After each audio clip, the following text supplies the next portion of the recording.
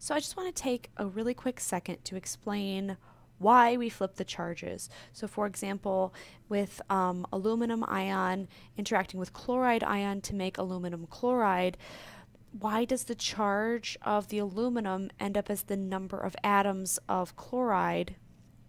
And similarly, why does the charge of the chloride become the number of atoms of the aluminum? Why does this make sense? Okay, and the idea here is that we want the overall charge to be 0. Notice how there's no charge right here? We want the overall charge of the molecule to be 0. Okay, and so that's really why we end up flipping the charges. So let's go ahead and just write this out a different way. Make my brush size a little bit bigger there. So we've got Al3 plus, and we've got Cl2 minus. If we added these up exactly as they are with one of each, overall the charge would be 3 positives minus 2. The charge would be positive 1. We don't see that charge here. It can't possibly be that. So we have to figure out a number of these and a number of those in order to get the charge equal to 0. Okay. So let's add in one more of each. 3 plus and Cl2, oops, I almost wrote plus, my goodness, 2 minus. Okay, so right now we've got 6 positives and we've got 4 negatives, so our overall charge is going to be positive 2 right now.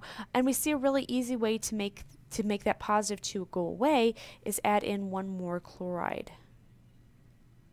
Right? So if we do it this way, I'm going to erase my thing right now.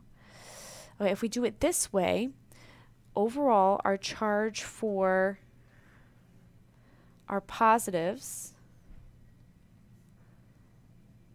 is 6 plus, and right now our charge for our negatives is 6 minus, so our overall charge is nothing, which is exactly what we want. We don't want any charge for this molecule. So if we were to write it out now, we get Al, and we have 2 of those, right? 1, molecule 2.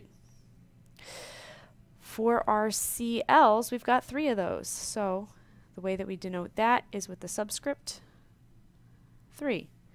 Here's number 1, here's number 2, here's number 3.